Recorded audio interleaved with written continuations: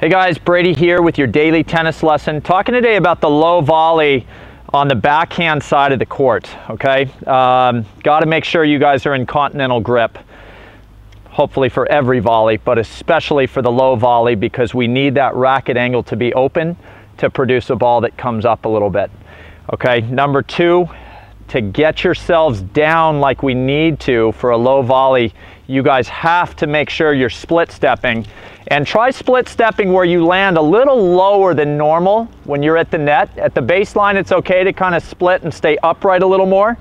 When you guys are at the net, try to split and land a little lower, and that way if the ball does come low, we're much closer to getting down correctly for it, okay?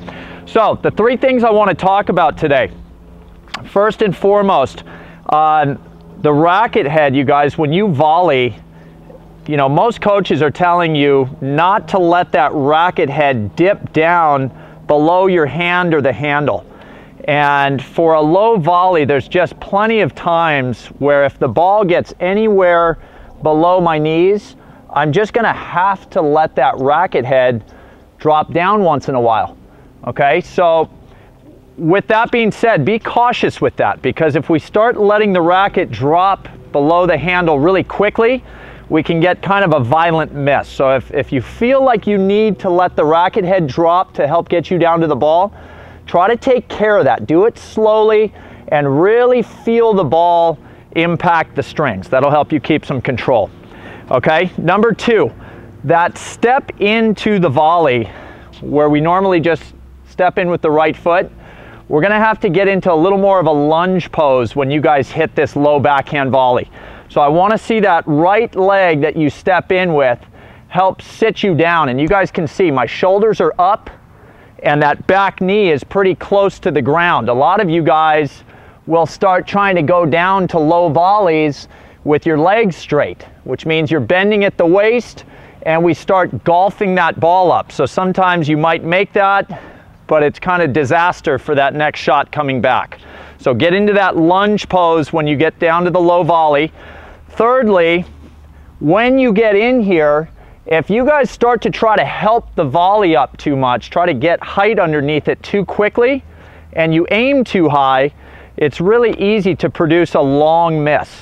So I want you guys to start aiming a little bit lower over the top of the net when you guys get in there to hit this low volley. Aim only a foot or two over the top of the net, where a traditional volley, you know, if I'm hitting from eye level, I'm clearing the net by 3 or 4 feet.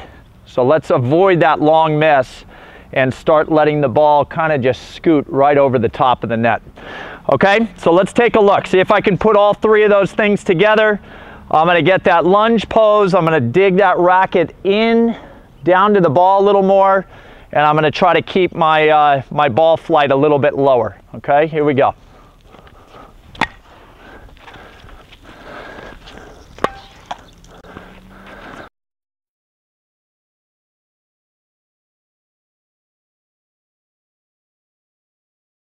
Okay, so you can see lunge pose, that racket head's kind of dropping under the ball a little bit more, and you couldn't see my result, but I kept all those pretty close to the top of the net.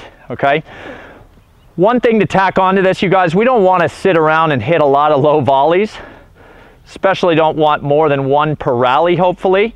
So if you guys can get in there and start hitting this shot well, try to start moving in a little bit. And one thing that will help you with that forward momentum, balance out the follow through by letting that left hand go a little bit higher. Hopefully all you guys are trying to hit this shot one-handed. If the left hand stays low with the racket, it kind of kills my forward momentum. If I can let that left hand go up and balance me out, it actually becomes easier to end up popping forward and going to hopefully get a closeout volley. So let's take a look at that. One low volley, get that left hand. Let's go one more time there, Mark, nice and low. Good, and then I'll try to get in and get a little more of a put away volley, okay? So that's all I got for you guys today. Please click like below this video, and if you happen to be watching on YouTube, please subscribe to our channel. Thanks, and we'll see you guys soon.